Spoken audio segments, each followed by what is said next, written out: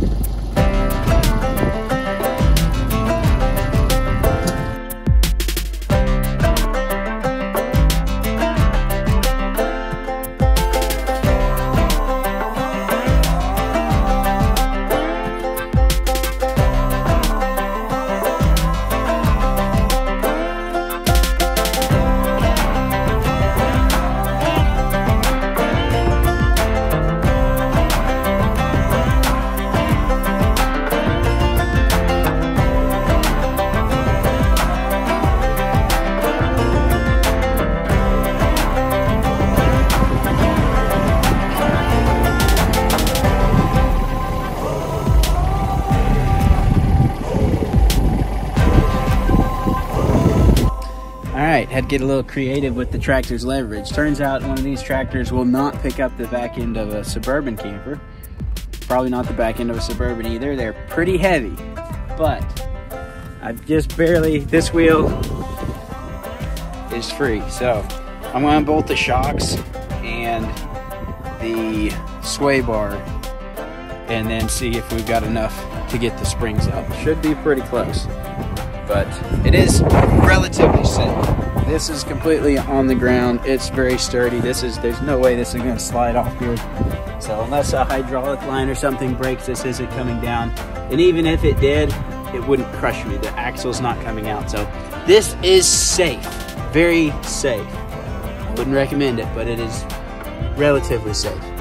So we get under here, pull these springs out, pull the shocks out, see if I can get them swapped.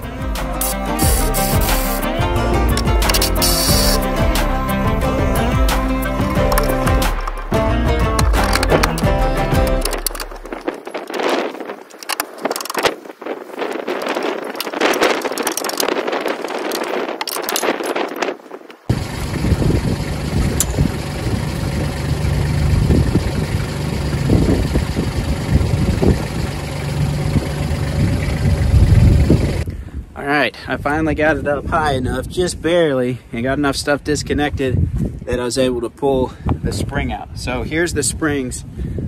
This is a factory Z71 spring. This is a Moog HD coil for these Suburbans, and this is the H2 spring. So you can see these are actually a little bit more compressed, I think, than the ones that are on our other Suburban.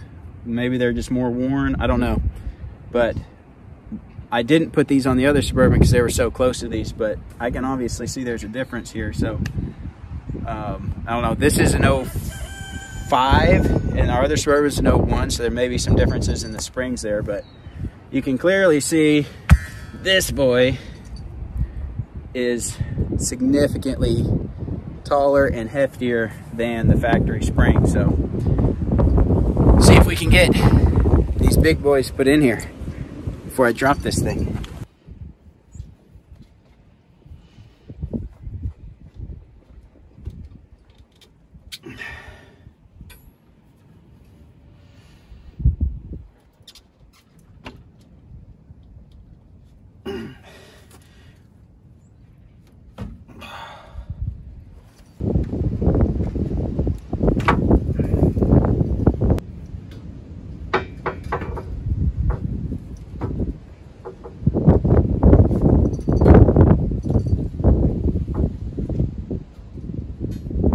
So I don't have quite enough to get the spring in on this side, so I'm adding a high lift jack on this corner just to give me a little bit more. We're not on level ground here, so just to add another level of safety, throwing in a high lift jack always makes everything safer. All right.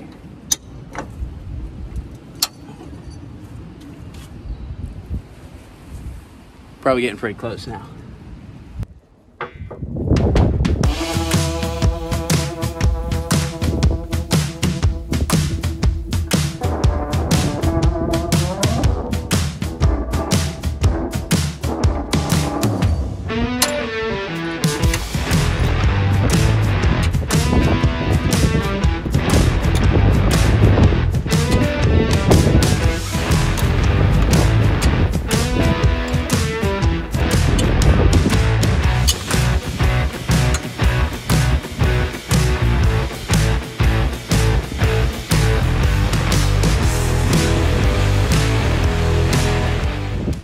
All right, dangerous part is over. Springs are in. Actually looking pretty compressed. I'm a little bit surprised, but time to get some more of this stuff bolted back up, and we're gonna change out the shocks to some slightly longer ones from Bilstein. And yeah, should hopefully this will it'll lift it a little bit and it'll make it a little bit firmer suspension, so we'll get a little bit less body roll type stuff on it. It's not an issue, but I am trying to alter the suspension a little bit. It works really good off-road. Sometimes on-road it's a little bit soft, so trying to take some of that out of it. But get the rest of this bolted back up and we'll see where she sits.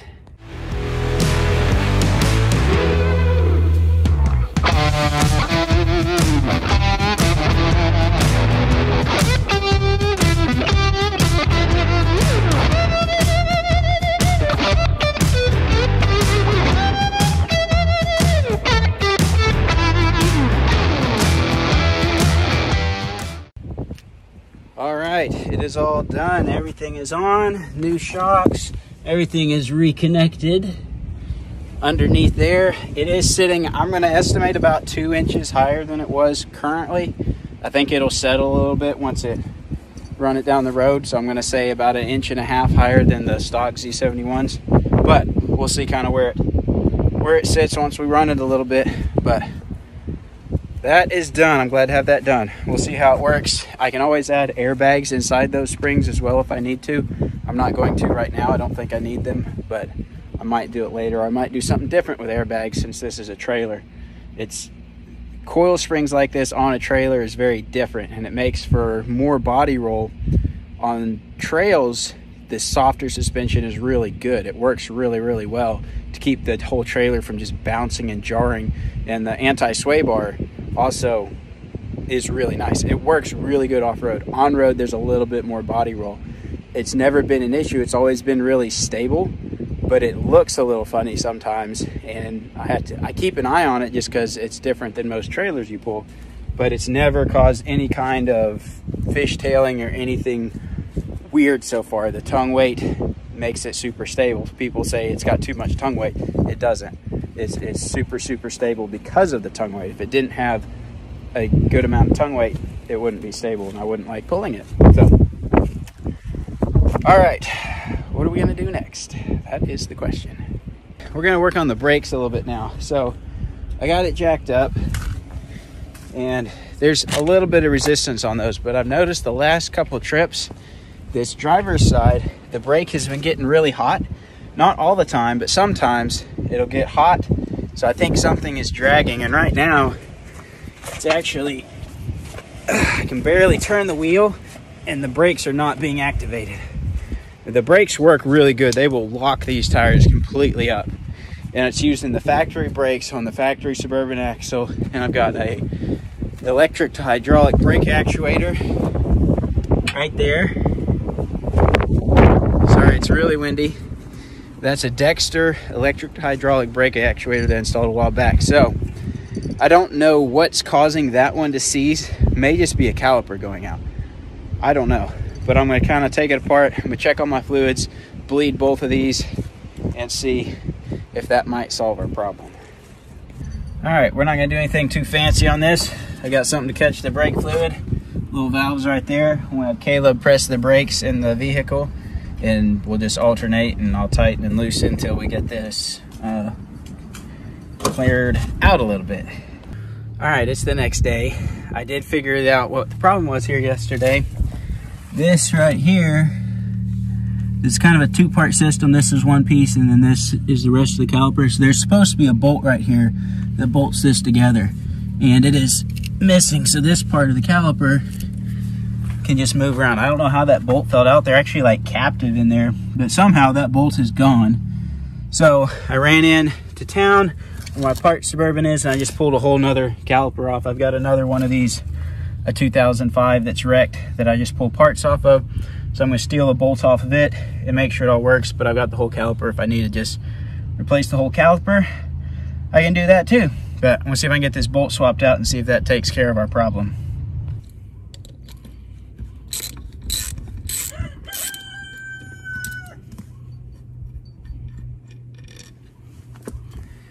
That is how that works. That screws into there. So this piece is still on. This is the bolt that I need.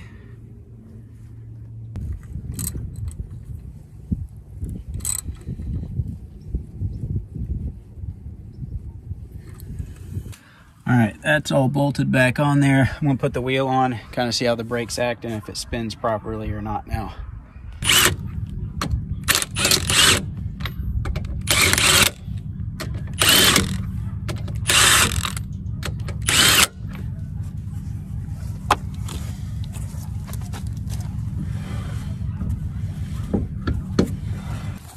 Well, that seems to have fixed the problem. That wheel is spinning freely like the other one now.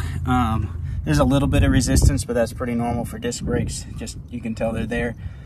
But yeah, I think that's got the problem fixed. We'll see on our next trip. It didn't ever lock up or anything. I could just tell that there was some resistance there. Sometimes braking, it wouldn't release all the way, and I could tell it was getting hot on steep hills and stuff. So it's definitely catching some, but that should have the issue fixed now. So I'm gonna run it down the road and double check, make sure it all seems to be working right, and we might have that problem fixed. All right, I gotta hide from the wind. I've got an issue with the brakes right now. They're not activating. I think I've got a pinched wire in the back from when I picked this up with the tractor. My wiring harness wasn't really up out of the way, and I pinched it right here, which I've been needing to redo this. This has been broke for a while. I need to rework this part of it, so I'm going to rework that and get it all tucked up proper, which I never did when I originally did it, but it's been fine. But I'm going to rework that, and I'm also going to put new receivers on both of these. So I've got a receiver for the Suburban and a receiver for the camper, and these are just going to replace the factory ones. It's a heavier duty one. It's newer, and it'll raise my hitch point about 2 or 3 inches to give me a little better departure angle. The factory ones are just not that good. They hang down really low, and they're not as heavy duty as these, so we get them swapped out.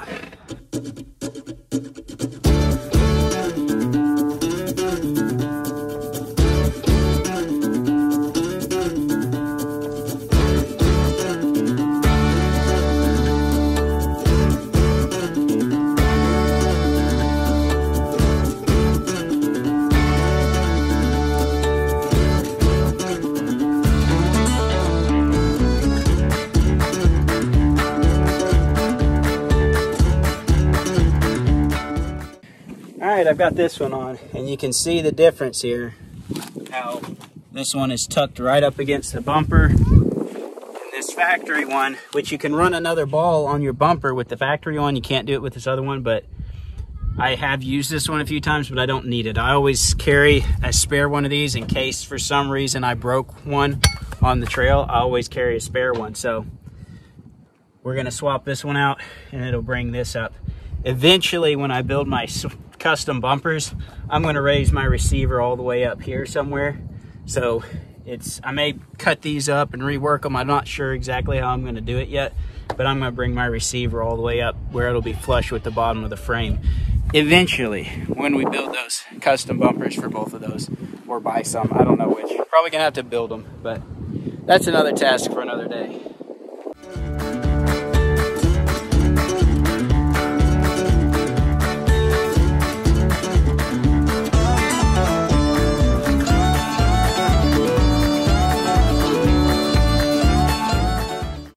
A couple of these bolts are giving me a really hard time. They're all rusted and seized up, and I can't get them off, so I'm gonna have to hit it with the grinder a little bit, see if I can grind the head of that bolt off on 2 of these so we can get this thing off of here. It's being a pain.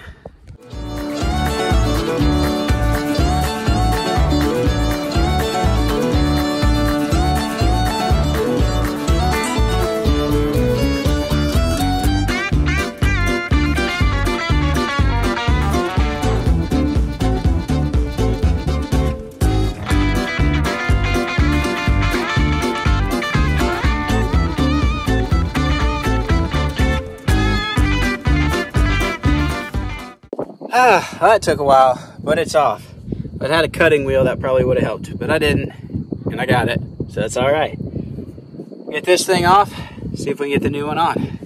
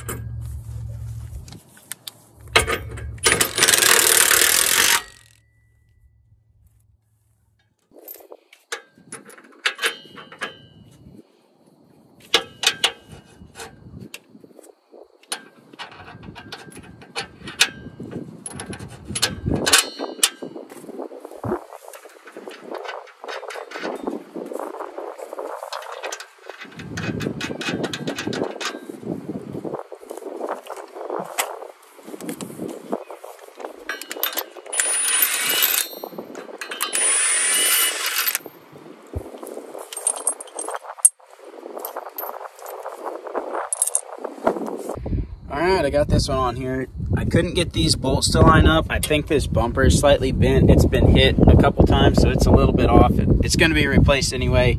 Don't really need those. It's all bolted to the frame here as it should be. And this is our weight ratings.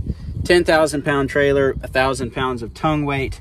And the vehicle is also rated for that with the appropriate hitch, which I believe the other one, the factory one, is too, but they're known for being a little bit weak. And I didn't like how they hung down, so we've upgraded, and this is plenty stout.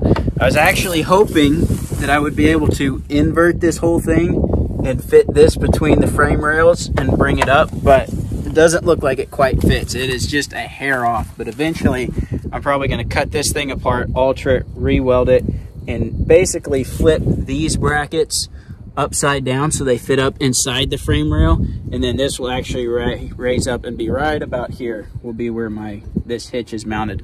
But that will be when we build the bumper. We'll cut some stuff, re-weld it, flip that up, and it's gonna be really nice then. So this will work for now. All right, time to tackle some wiring. So I need to redo this splice. It got a little tore up and it was hastily done to begin with. I've got some better connectors now. I've got some heat shrink butt splices. So this is gonna work better than what I had on there. It'll seal everything up better. And I also need to redo the trailer plug. And so I've got one of these that I'm gonna put on here, and I'm gonna drill a hole and put it up here in the bumper. That way it's not hanging down to get broken off like the last one was.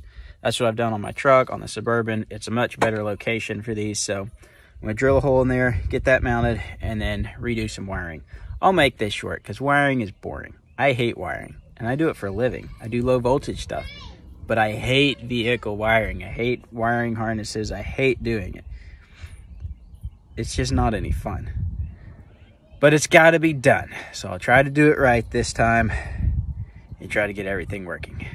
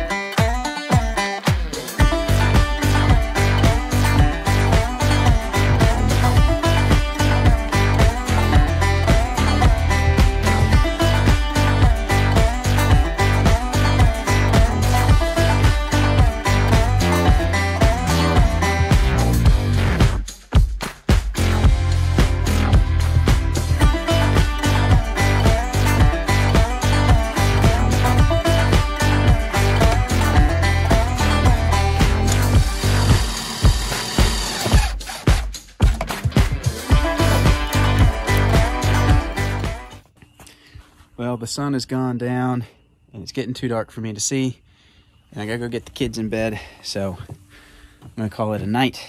We'll get back to wiring tomorrow.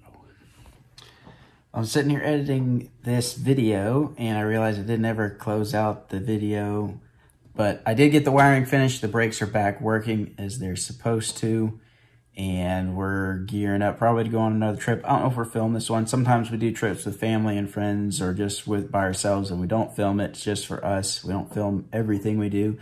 But we'll have some more stuff coming soon. We've got a lot more to do on the camper if we can ever get the funds to do it.